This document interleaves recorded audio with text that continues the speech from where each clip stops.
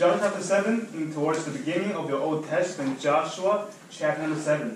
Now today I want to do something different. I want to do like a Bible study. My whole message has come from Joshua chapter number 7. We're going to go verse by verse, but we won't go in the same order. But I'm going to give you 5 lessons from Joshua chapter 7. So the title of the sermon today is called 5 Lessons from Joshua chapter 7. Look at verse number 1. The Bible says, notice the first word, but the children of Israel committed the trespass in the accursed thing. Now, but is a conjunction, right? So we have to realize what precedes Joshua chapter 7. Now, in Joshua chapter 6, we know that God helped the children of Israel won the battle of Jericho, right? And right after that, the Bible says, but the children of Israel committed a trespass in the accursed thing. That sometimes we, our Christians tend to fall is we tend to be tempted to sin right after victory in life. So the thing is, today I want to give you 5 lessons from Joshua chapter 7. Right after the victory in Jericho, and then the children of Israel, the Bible said they committed a trespass. Okay, notice the next part. For Achan, the son of Carmi, the son of Zabdi, the son of Zerah of the tribe of Judah, took up the accursed thing, and the anger of the Lord was kindled against the children of Israel. So we saw Achan, one man, took the accursed thing. So the first lesson we can get from this chapter is, number 1, personal sins will affect the group. Personal sins will affect the group. Notice verse number 1. The Bible says, the children of Israel, right? The whole group committed the trespass for Achan, one man, the son of Carmi, and then the Bible says the anger of the Lord was kindled against the children of Israel. So one man's sin can affect the whole group. Jump down to verse number 11. The Bible says, Israel, the whole nation, Israel has sinned, and they have also transgressed my covenant which I commanded them, for they have even taken up the accursed thing, and have also stolen, and dissembled also, and they have put it even among their own stuff. Therefore the children of Israel, the whole group, could not stand before their enemy. That's why they fought. That's why they were defeated in the battle of Ai. The Bible says, but turned their backs before their enemies, because they were accursed. Notice that one man, Achan, he took the accursed thing. Later we know in context, I believe it's talking about the sin of idolatry that caused him to worship another god. We know the context that he has taken a Babylonian some idols from the Babylonian stuff. I don't know what that is, but I believe it's a sin of idolatry. Jump down to verse number 24. So we see at the end of the story, after the defeat of Ai, after Achan has been accursed, the Bible says in verse 24, and Joshua and all Israel with him took Achan, the son of Zerah, and the silver, and the garment, and the wedge of gold. Notice the next phrase, and his sons, and his daughters, and his oxen, and his asses, his sheep, his tent, and all that he had. And they brought them unto the valley of Achor. And Joshua said, why hast thou troubled us? The Lord shall trouble thee this day. And all Israel stoned him with stones, and burned them with fire, after they had stoned them with stones. Notice that one man, Achan, sinned. Notice what's the consequence. The whole Israel, they were accursed, and his sons and daughters and everything he has. They were stoned, they were burned. They were punished by death penalty because Achan has committed a sin of idolatry, causing people to worship another god. So number 1, we have to realize that personal sins can affect the whole group. That's number 2. I want you to realize that sometimes bad things happen as a punishment of God. Sometimes bad things happen as a punishment of God. Now, not everything, not every bad things happen as a trial. Sometimes God will give you trials. Sometimes God will allow some bad things happen in your life, not because you have sinned, but God wants you to be a testimony among believers. Sometimes bad things happen. You have to ask yourself, are you a Job? Are you a Job? Is it a trial? But we have to tell ourselves, most of the time, it is a punishment of God, because the Bible gave us an unchangeable principle of sowing and reaping. You will always reap what you sow, and you will always reap more than you sow. Look at verse number 2, Joshua 7, verse number 2. Joshua 7, verse number 2. So after Achan had took the accursed thing, the Bible says in verse number 2, and Joshua sent men from Jericho to Ai, which is beside Beth-aven, on the east side of Bethel, and spake unto them, saying, Go up and build the country. And the men went up and built Ai, and they returned to Joshua and said unto him, Let not all the people go up, but let about 200 or 300 men go up and smite Ai, and make not all the people to labor thither, for they are but few. So there went up there of the people about 3,000 men, and they fled before the men of Ai, and the men of Ai smote them about 36 men, for they chased them from before the gate even unto Shebarim, and smote them in the going down, wherefore the hearts of the people melted and became as water. So we saw the defeat for one man's sin. So why were they defeated? Why were the battle of Ai? Why did children of Israel they lost the battle? The Bible gave us the answer in verse number 12. The Bible says, Therefore the children of Israel could not stand before their enemies, but turned their backs before their enemies, because they were accursed. Neither will I be with you anymore. Here's the Lord God speaking. I won't be with you anymore because you are accursed, except you destroy the accursed from among you. So we see, in this case, the bad things happen. They suffer defeat. Not because that's a trial, not because they have not sinned, God just wants to use that as a testimony, but because they've done something wrong. They've committed trespass, so God give you a punishment. Go to the book of don't go anywhere. So because the Bible says because they were cursed, that's why God is going to punish you. Sometimes we have heard so many positive sermons. Every bad things happen. God has a plan. It's true. God does has a plan, but we have to realize that sometimes bad things happen because we have done something wrong. Because we need to get rid of the sins in our life. Because not every bad thing is a trial. Sometimes bad things happen in your life. Maybe it's not because of the sin you've committed. Maybe someone else it affect you. Leaders, fathers, if you do something wrong, it can affect your wife, it can affect your children. If pastor mess up his life, he's going to drag the whole church down with him. Sometimes we have to realize that one man's sin can affect the whole group. Sometimes God will punish you. Especially if you are saved. God said, I will surely chastise his children. God will chastise every single son whom he receiveth, which means every son of God has sinned. That's how he chastises people, So, we know that in the passage, in another book, the Bible asks us to choose life. God has laid us, the Bible says, I have set before you life and death, blessing and cursing. If you are doing something wrong, if you are sinning before God, he's going to send you curse. The passage, the Bible lists a bunch of blessing and a lot of cursings. Sometimes we tend to expect to receive blessing from God, but if you are not living according to God's way, he's going to send you cursing. Not because he doesn't like you, but he wants you to change. He wants you to reform, to conform to the image of his Son. And some people say, everything will work together for good in the end. Well, that's not the whole picture if you love God. No, not everything will work together for good. Everything will work together for good only if you love God, only if you get rid of a sin in your life. See, sometimes bad things happen, you think it'll be good.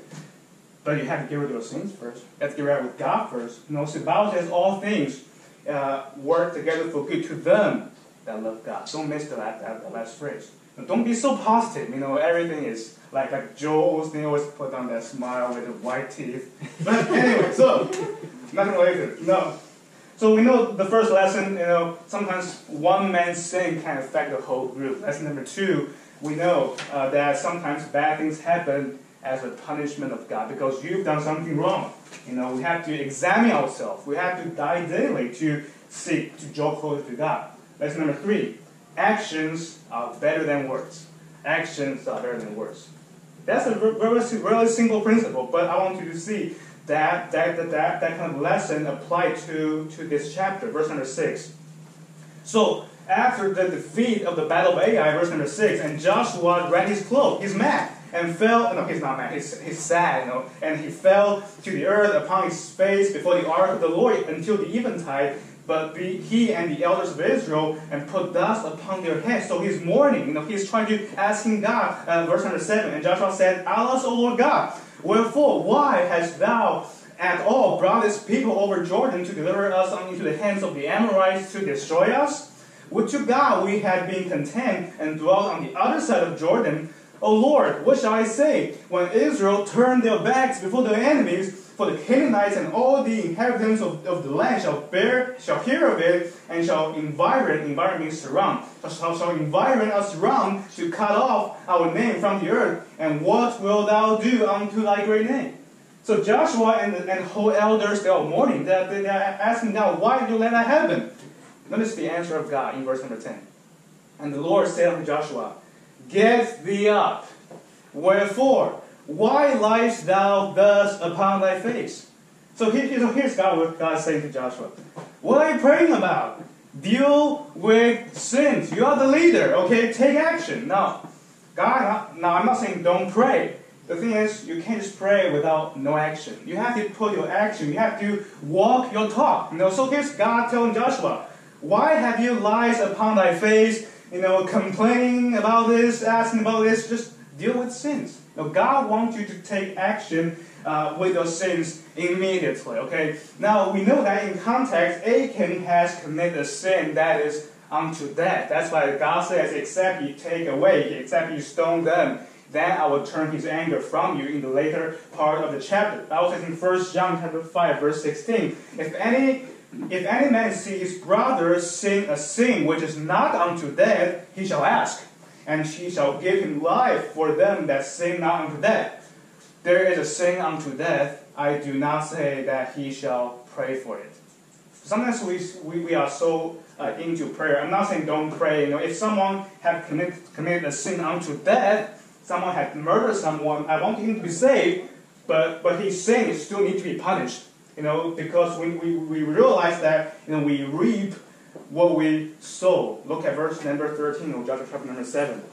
The Bible says, Up, sanctify thy people, and say, Sanctify yourselves against tomorrow, for thus says the Lord God of Israel, There is an accursed thing in the midst of you, O Israel, thou canst not stand before thine enemies until you take away the accursed thing from among you. So at first, the Lord is talking to Joshua, why just lie upon your face? Take action. You have to take that sin away from you. You have to take away the accursed thing from you. Verse number 14 through 15 is God speaking them to actually pick up the men, to find out, who exactly caused the whole children of Israel to be defiled. So we saw the third lesson, actions are better than words. I'm not saying don't pray. I'm saying you should walk your talk. So that's what the Bible is saying, right? God is telling Joshua, don't just pray, don't just lie your face upon the ground. Actually take actions. Leaders take actions. If you see something wrong, fix that immediately. Husband and wife see something wrong, fix that immediately. Pastor see something wrong in the church, fix it immediately. Because God's anger is upon you. Sometimes the whole nation is accursed because one leader is not doing his job. Lesson number 4. That's a controversial one. Lesson number 4. Jesus Christ paid for our spiritual death, not our physical death.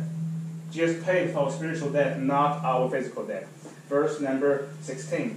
So Joshua did what God told him to do. Verse number 16. And Joshua rose up early in the morning and brought Israel by their tribes. And the tribe of Judah was taken, and he brought the family of Judah, and he took the family of Zarhites, and he brought the family of the Zarhites by man, and Zabdi was taken, and he brought his household man by man, and Achan, the son of Carmi, the son of Zabdi, the son of Zerah of the tribe of Judah was taken. So Joshua identified what's the source, who took the accursed thing. Verse number 19. Notice that, and Joshua said unto Achan, My son, give, I pray thee, glory to the Lord God of Israel, and make confession unto him, and tell me now what thou hast done. Hide it not from me. And Achan answered Joshua and said, Indeed, I have sinned against the Lord God of Israel. Notice that Achan confessed. Achan repented. I actually get about to not say that word for word, but we know that Achan did make a confession for the sin he's committed. He's saying, Indeed, I've sinned against the Lord God of Israel. Notice that verse number 22. So Joshua sent messengers, and they ran to the tent, and behold, it was hid in his tent. So Achan told Joshua, where did he hide this accursed thing? But notice that verse number 24.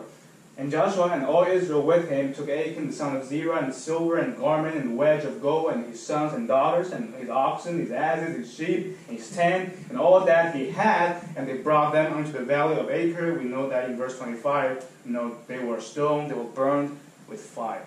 So we saw the picture, Achan, he confessed. Achan, he told Joshua, I'm wrong, indeed I've sinned against God, but he will still put to death physically.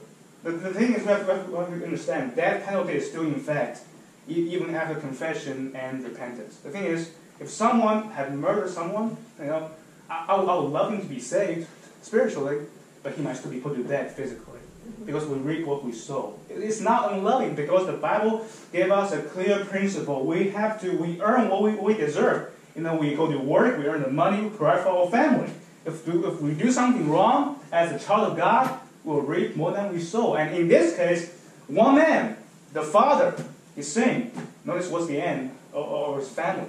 His sons, his daughters, they were stoned. You ask me, why is God so cruel? To be honest, sometimes in the Bible, some cruel things happen in the Bible. I have no idea why, but we have to trust it by faith. God has a reason to put these commands in the Bible. In fact, the Bible says in the book of Deuteronomy chapter 13, the Bible says that if you have something, I should turn to Deuteronomy chapter 13, verse number 6.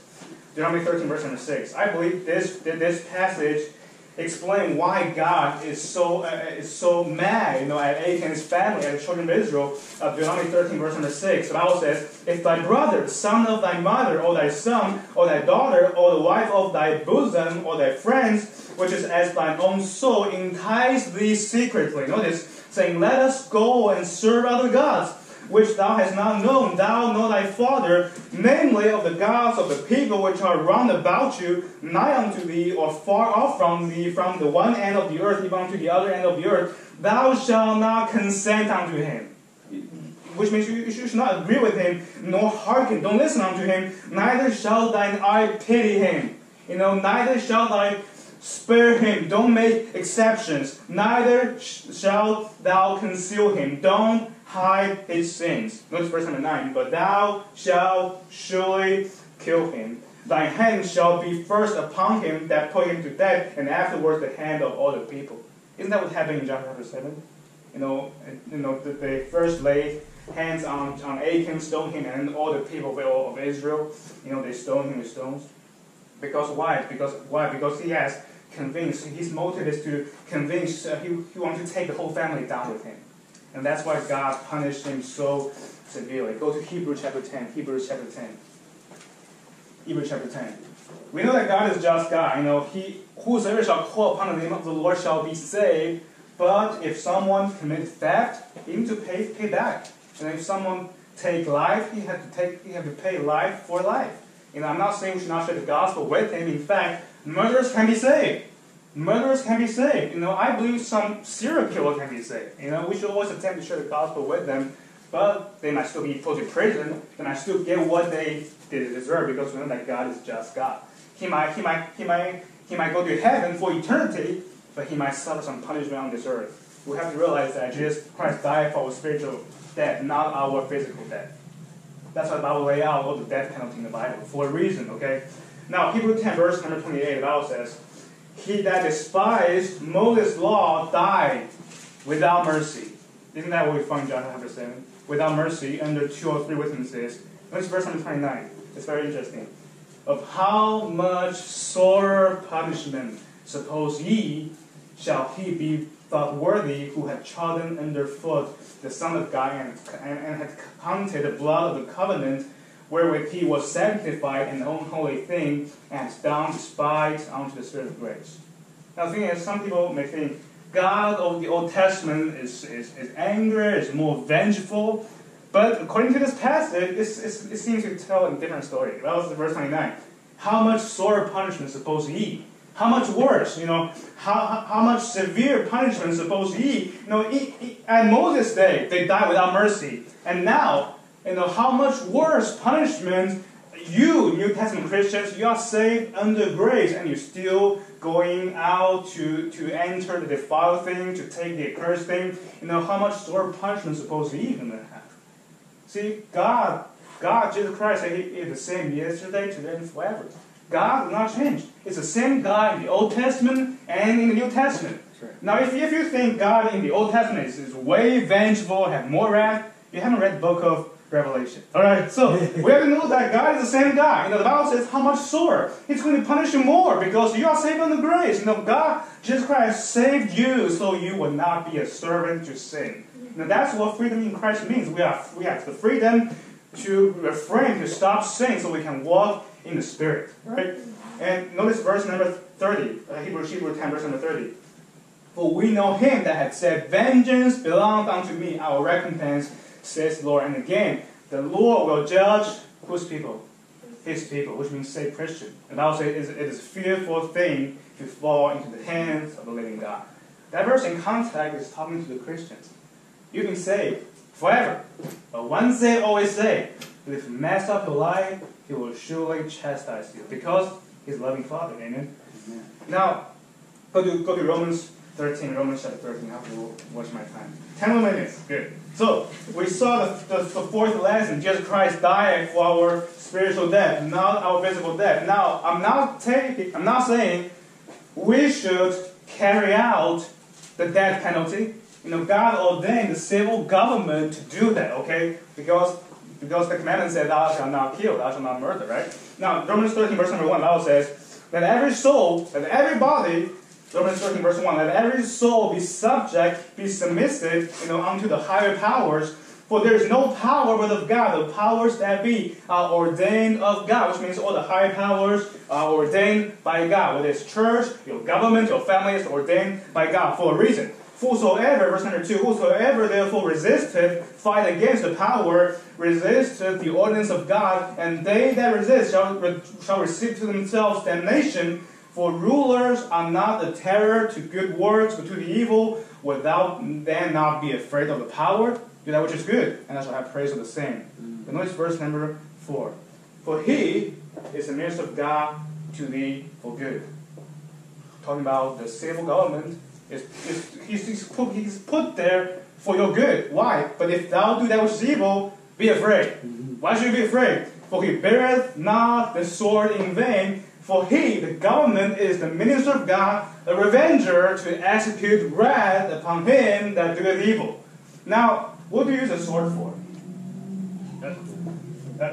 A beating? A spanking? No, a sword is used for killing. Bible said the job of the civil government is to execute wrath upon the evildoers. So God ordained our government to put the death penalty so we can have a just society. And it's not God's being cruel, God's being loving. God, Jesus Christ died for you. You can be saved forever, but you reap what you sow. And sometimes your sin may affect other people. The Bible says you don't have to turn there. Go back to Joshua 7. I'll finish that up. 1 Peter chapter 2, verse number 14. Or unto governors as unto them that are sent by Him for the punishment of evildoers. So Bible talking to the governors is sent by God for the punishment of evildoers. So we are not supposed to carry out God's vengeance. God ordained His certain authorities. Okay. So the last lesson, lesson number 5. In order for God to turn from His anger, we have to get rid of our sins. In order for God to turn from His anger, we have to get rid of our sins. So we saw in John chapter 7, we saw Achan was stoned. His son, his daughters, they were dead. Notice verse number 26. And they raised over him a great heap of stones unto this day. So, after that, the Lord turned from the fierceness of His anger, wherefore the name of that place was called the Valley of Acre unto this day. So after Achan was killed, and then God turned His anger. So it's not a coincidence. So how can we apply it to our life in order for God to not be mad at you? In order for everything to work together for good, you have to turn from your sin daily. You have to die daily, bear the cross daily. That's the pattern in the whole Bible. Rehoboam, he humbled himself, and then God turned from his anger. In the book of Ezra, because they've taken all the strange heathen wives, the Bible says, I will not turn from my anger from you unless you put away your heathen wives. So it's a pattern in the Bible. In order for God to really spare you, you have to get rid of your sin. 8 minutes. Okay? So isn't that what the gospel is about? Isn't that what the gospel is about? Go to Isaiah chapter 53. Isaiah 53. So we learned 5 lessons. One man's sin can affect the whole group. Lesson number 2, sometimes bad things happen as a punishment of God. Not because you have not sinned, because not everyone is a Job. Maybe you are a Jonah. You have to think about stuff. Are you a Job? Are you a Jonah? Most of the case, there's sins in our life. We have to get rid of our sin, and then everything will work together for good. Lesson number 3, actions are better than words. I'm not saying don't pray. In fact, we should pray without ceasing. But we should also walk our talk, put our action to really put our words into action. That's number 4. Jesus Christ died for our spiritual death, not our physical death. We have to realize that some people, they deserve what they earn. That's number 5. In order for God to turn from His anger, we have to get rid of our sin. The anger of the Lord has to be appeased. If we sin, God's going to punish you. That's the unchangeable principle of the sowing and reaping. But that's what the gospel is all about. We deserve to go to hell. We get rid of the punishment. God is angry with the wicked every day. And that's what Jesus Christ did on the cross. The Bible says that whom God had sent forth to give propitiation through faith in His blood. The word propitiation means the atonement, the sacrifice. He is the mediator. He sacrificed for us, so God's not mad at us. Talking about we have a regenerated spirit. Isaiah 53 verse number 10. Isaiah 53 verse number 10. Yet pleased. Notice that. Yet pleased the Lord to bruise Him, bruise Jesus. He had put Him to grief. When thou shalt make His soul an offering for sin, He shall see His seed. He shall prolong His days, and the pleasure of the Lord shall prosper in His hand. Notice that it pleased God the Father to bruise Jesus because our sin has to be paid. It's like the story of Achan. Right after Achan and his son and daughter were stoned, they were burned with fire, and then God turned away from His anger. And then we saw in chapter 8, they won the battle of Ai. God said, I have given them, I have give you the glorious victory. And God claimed victory before the battle has even started. Yeah. If you have God work on your side, and that's the gospel really. If you can apply every single chapter with the gospel of Jesus Christ. He appeased, He sacrificed, He is the propitiation for our sins, so that God won't pour out His wrath. He won't send us to hell forever because it pleased God to bruise Him. So we have to realize the 5 lessons we've learned, and then go to Joshua chapter 8. Let's see the last verse, Joshua chapter 8, verse number 1. I'm almost done. I have 5 more minutes, so let's bear with me. So we saw the first lesson. Personal sins will affect the whole group. So leaders, pay attention. Fathers, be careful of what you do to affect your wife or family. Pastors, the whole church. Even if you have brothers and sisters, just what about your siblings? What about people who are following you? Sometimes bad things happen, can be punishment of God. And the only way to work things for good is to get rid of your sin. Don't get overly positive, it's going to be good no matter what. Get rid of sin first. Otherwise, God's mad at you. God's mad with the wicked every day, okay? Now, number 3, actions are better than words. It's better to be doers of the word rather than the hearer of the word. That's number 5. We have to realize that God ordained the civil government for a reason, for our good, to punish the evildoers. That's number 5. In order for God to turn from His anger, we have to get rid of our sin. Last verse, Joshua 8, verse number 1. Joshua 8, verse number 1. And the Lord said unto Joshua, Fear not, neither be thou dismayed. Take all the people of war with thee, and arise, go up to Ai, see. Notice the next phrase. I have given into thy hand the king of Ai, and his people, and his city, and his land. See, right after they get rid of their sins in the whole tribe, they have taken away the accursed, the idols in your heart, and then God has given you the victory. And we cannot have the victories in Christ until we have dealt with our sin. And there you have it, the 5 lessons from Joshua chapter 7. Let's pray.